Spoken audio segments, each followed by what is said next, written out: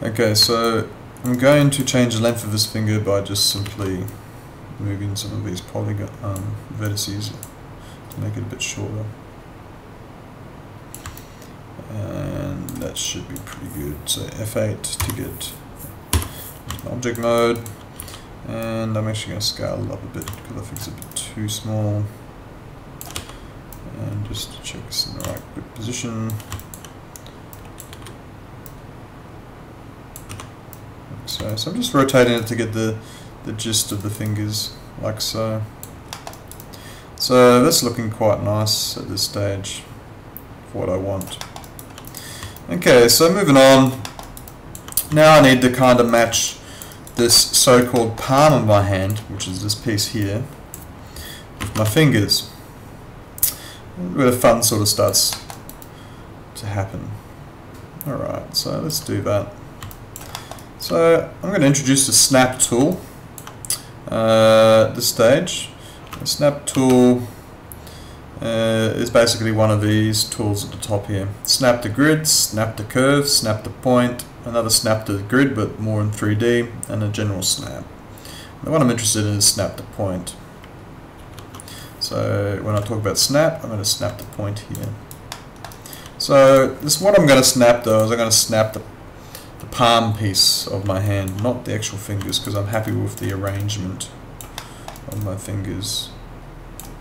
So let's go ahead and do that. So I will go into vertex mode, or F9, and I will go switch on the snap. And this is really cool because it's just a case of selecting what you want and moving it into position. It will snap. I just press F on the keyboard, which will zoom you right in. Now, to be really careful with your snaps. So for instance, if you're snapping this somewhere else, it can actually snap to a vertex that you didn't expect down the back there. So do be very careful that it will snap to whatever. So it's a good idea to rotate your model around in order to see what's going on. I'm just going to switch off my grid, it's annoying me. So just continuing with the snap. Another snap. Okay. I'm going to go Shift M. I'm going to go to X-ray under shading so I can see those hidden vertices behind here. Like so. Alright. So it looks kind of nice. Alright, so I'm just going to grab this part of the palm and move it up a bit. Whoops, snap is still on. Snap off. And bring it up so it's a bit closer. Okay, so I need to cut in some more detail here in order to fit the other fingers. So in base mode, which will be F8 on the keyboard. Whoops. Just turned on the wrong tool.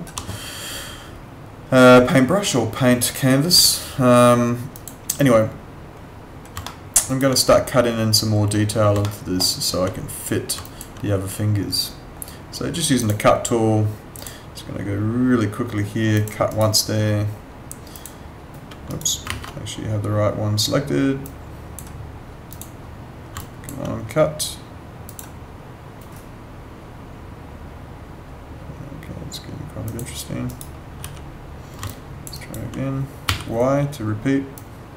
Okay, that's better. Okay, cut once there. This is sort of a bit of webbing between your fingers. Up here, I'm just going to cut once here. It's snapping to my because I should just continue.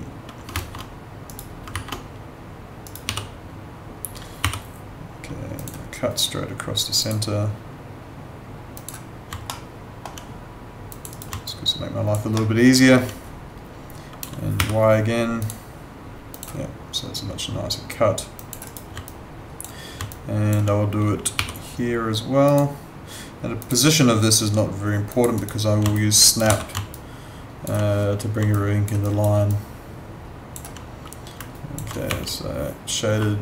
Let's go to X-ray again.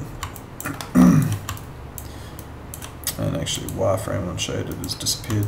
That was because I went into canvas mode earlier, so don't be too stressed over that one. So F9 to get into this mode, let's turn on the snap again and just start snapping away. Okay.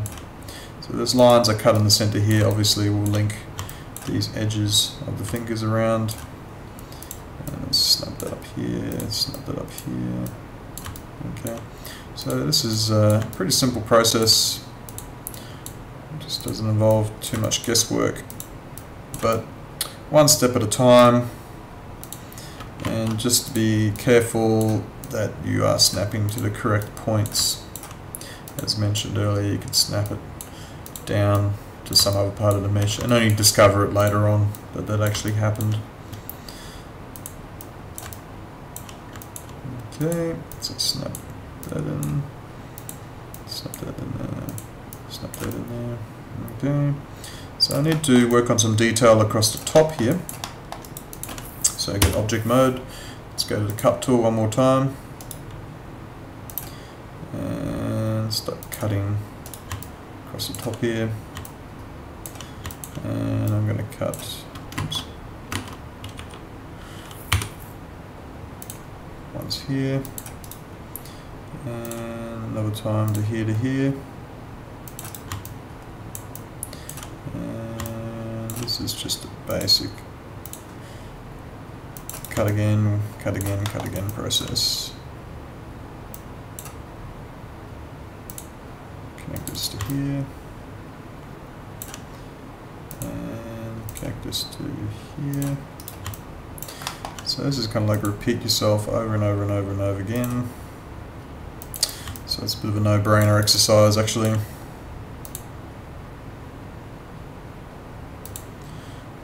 to here.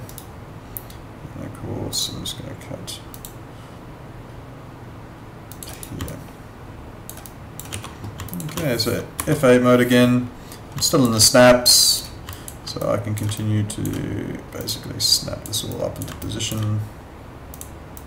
Continue with the creation of the hand. I'll just turn off that snap, and I'm going to move these into a nicer alignment, which is why I cut it the way I did. So I'm trying to maintain the lines of topology here. Okay, nice straight clean lines that are easy to interpret, and there is no guesswork whatsoever, or there shouldn't be any guesswork. So I'm just going to continue cutting. I'm not sure what happened there. Cut. Okay, that's another nice cut. And of course along the bottom of the model here.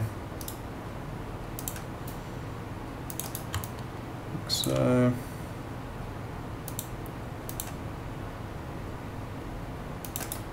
Okay.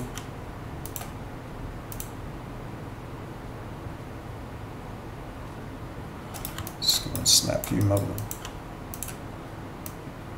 Okay, get better. So it can be a little bit quirky, the tool sometimes. Don't worry about it, just persevere.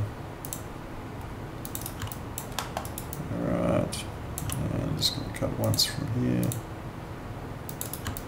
And one more cut here. Cut from like this edge this time. Once again. So I'm not sure if I'm a big fan of the new cut tool. I've sort of changed it enough to make it slightly annoying.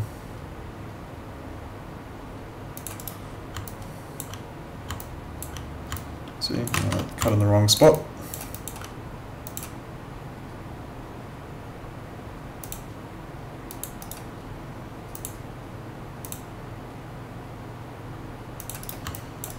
Okay, one more cut here.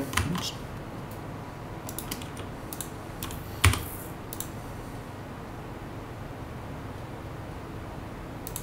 Okay.